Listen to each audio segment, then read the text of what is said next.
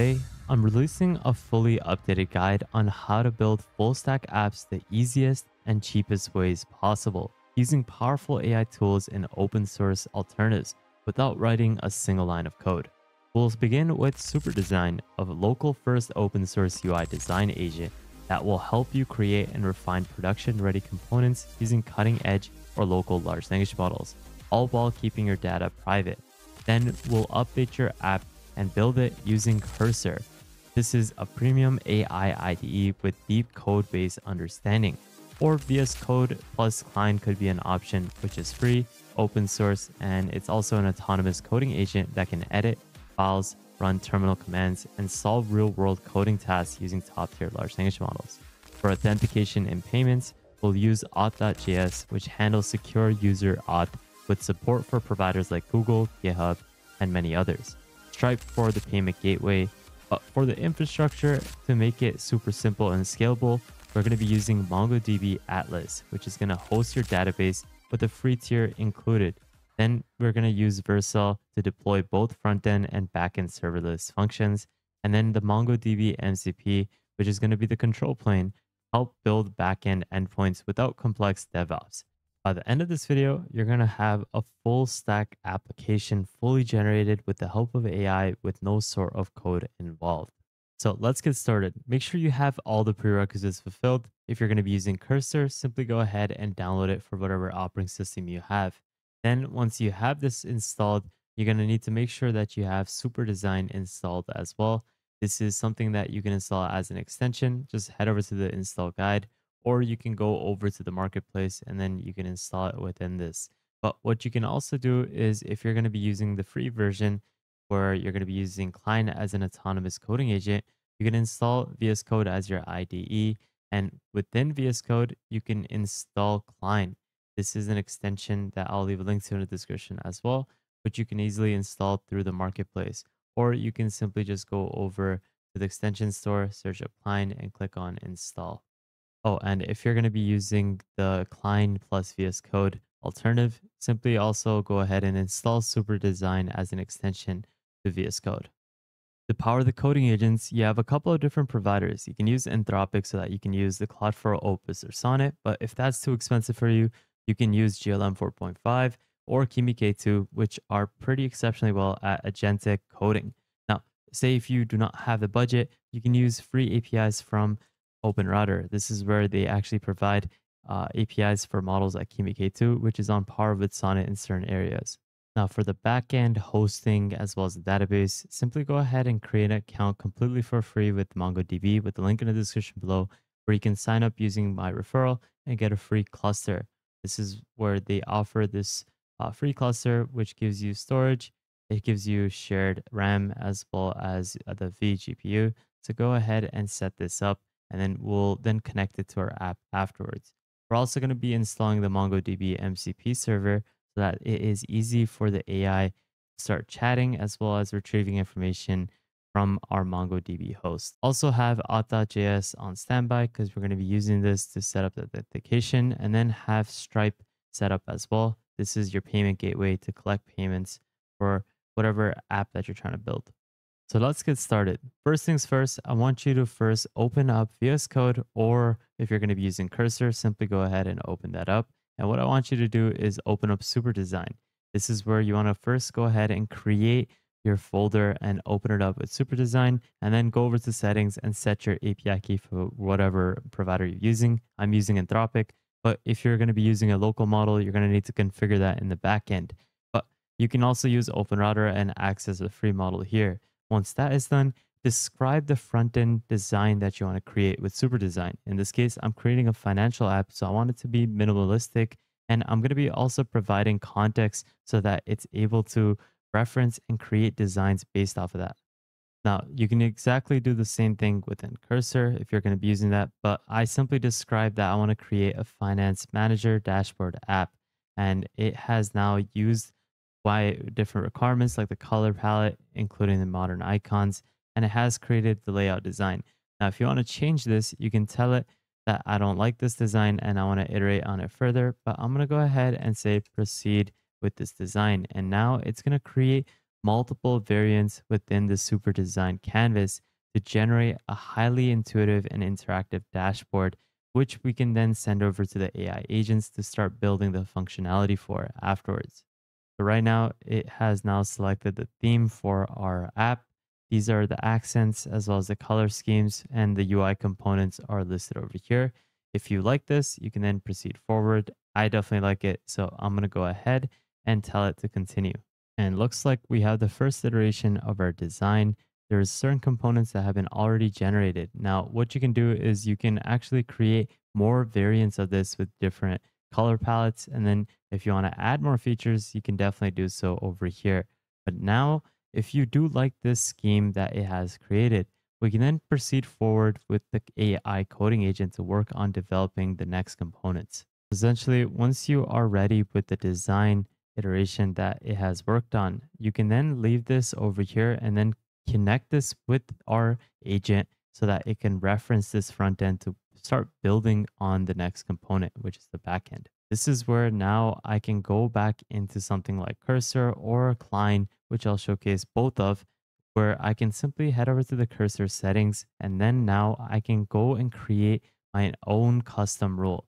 Within this custom rule, it's just going to be a descriptive way for the AI agent to reference all the different components of what it needs to do. This is where I have specifically told it to build an AI finance app that is going to be connecting all the components like Stripe, MongoDB. This is where I'm also going to showcase the next step where we're going to need to connect the MCP server so that it references our cluster. It is also going to reference Auth.js, our database, and also all the features that I wanted to work on. Be as descriptive as possible because the AI agent is going to follow through with this full on guide on building your app. And once you have provided this, what you can then do is go into the composer chat. You can open this up by heading over to view and then opening up the composer. This is where I'm simply telling it that you are an autonomous AI pair programmer. Here's my tech stack, and I'm building this front end or this finance manager app, sorry. And this is where I'm also telling it to make sure that you follow cursor rules. And if you want, you can add context to wherever you had saved the components for super design, the front end components that you generated with it, as well as cursor rules. So if you want, you can simply go ahead and tag it within the composer chat so that it can reference it. Next, head over to your cursor configurations, go over to tools and integrations, and then add a new MCP. This is where you're going to be adding the MongoDB configuration files, and then you're going to also need to make sure that you add your connection string. If you don't know how to do this, just simply ask AI. It will also enable it and showcase how you can set this up. And then just simply paste it within the JSON file, click file, and then click save. Then you can close this, and then you can also close the cursor settings. And then now, after you have provided the reference to the finance app that has all the components generated by Super Design, you can then also reference cursor rules so that it follows all the in-depth analysis or rules or structure that we want the AI to follow. And then you can simply just go ahead and click enter. And this is where it's going to start building out the full stack finance manager app all on its own, where it's referencing our files using MCPs and building all these components all on its own. And obviously, as it develops each page or as it develops each line, you can reference all the components and then you can see if it's actually doing a correct job with each step. And if you want to keep it, just simply click on keep.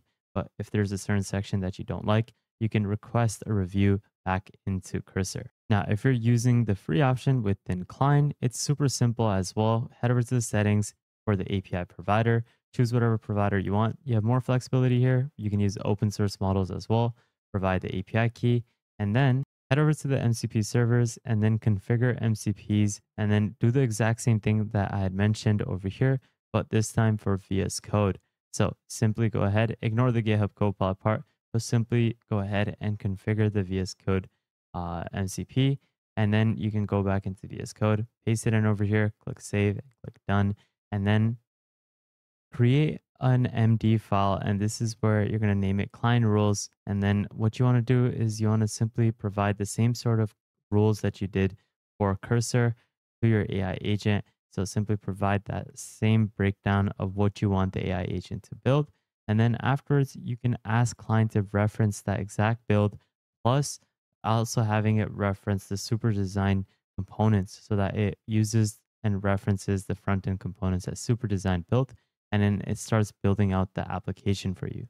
But you can see how easy it is. This is where it is creating the API route for the dashboard, the Stripe integration, as well as the checkout API route. It does it all. It configures everything, all the components that you need, and while also referencing the front end rules that we had provided. What I want you to do in the meantime, create your actual cluster with MongoDB. And once you have done so, it's super easy to connect because you can just get the connection string. You can then have it select the driver and the version based off your app, install the driver, and then you can connect it using this string. This is where after your AI coding agent has finished configuring and building out your front end, as well as connecting the back end, it is going to create an env file. And this is where you're going to be able to connect the string to this environment variable file. You're going to need to simply provide that string over here. And then you can configure things like the next auth.js, provide your secret key, as well as the Google OAuth so that you have the ability to use that as an authentication for your app. In the same manner, also connect your Stripe secret key if you're going to be using that as a payment gateway. And once that is done, you can close this and click File and click Save. But in this case, it looks like it has now finished generating our app. And this is where I didn't do anything, any sort of code. It built it all on its own. And now I can install the dependencies, set up the variables, and then run the deployment server in 3 easy steps and then navigate to the local host to take a look at it. And there we go. We have a landing page that it also generated, which is where it talks about what our finance tracker app is about. It has a pricing tier as well, which we'll take a look at because we have connected it to Stripe. But we can now click on Get Started, which will then prompt us to this authentication system, which is linked thanks to the help of Next.js, having it connected to the Google OAuth. Afterwards, it's going to then send us over to the main dashboard after you have logged in, which you can see I have named it test. You also have this ability to then access the same sort of design that we had replicated with Super Design. This is where you have the ability to manage your recent transactions. There's animations, all that were developed with the help of Super Design. You can manage your transactions individually. You can add transactions as well, income and expenses. This is a really basic app that I'm talking about, but it gets the job done. And guys, what's also really cool is that say if I'm going to click on try free for 14 days, it takes me over to this page where I can start a free trial, talks about the pricing plan, but it then has it connected to the Stripe connection that I had set with the help of Cursor. And you can see that this is actual functional Stripe payment gateway that has been integrated to my app. Now, all I got to do is just simply have this app hosted with Vercel. Obviously, there's a couple things that I can refine to make it better, but you can see that I was able to develop this full stack application quite rapidly. That is how easy it is to work with AI to build almost anything. And now with our MongoDB cluster, you have real-time analytics where you have the ability to see everything that's going down. You can manage your database. You have an Atlas search, so it's easy for you to work with the data that has been accessed and indexed through MongoDB itself. What's also nice is that since we have set up the MongoDB MCP, we can reference our database where we can start chatting within the AI coding agent and it's able to make references to our world of AI database that we have created completely for free. Lastly, I'm not going to go too in depth on this, but you can use Vercel to then deploy your AI app that we've just created while having it connected to our backend system. And that way you can create this fully functional AI application within minutes. But essentially, thanks to these amazing tools, we are able to build such amazing apps. So I highly recommend that you try out this tech stack, which will help you build full stack apps quite easily. And obviously, if it's not the real deal, it's going to help you at least prototype your app, which is going to be a great step forward. So I'll leave all these links in the description below so that you can easily get started. But with that thought, guys, thank you guys so much for watching. I hope you enjoyed today's video. Make sure you go ahead and subscribe to the second channel, join our newsletter, as well as our private Discord. Follow me on Twitter. And lastly, make sure you guys subscribe, turn on the notification bell, like this video, and please take a look at our previous videos because there's a lot of content that you'll truly benefit from. But with that thought, guys, thank you guys so much for watching. Have an amazing day. Spread positivity, and I'll see you guys fairly shortly. Peace out, fellas.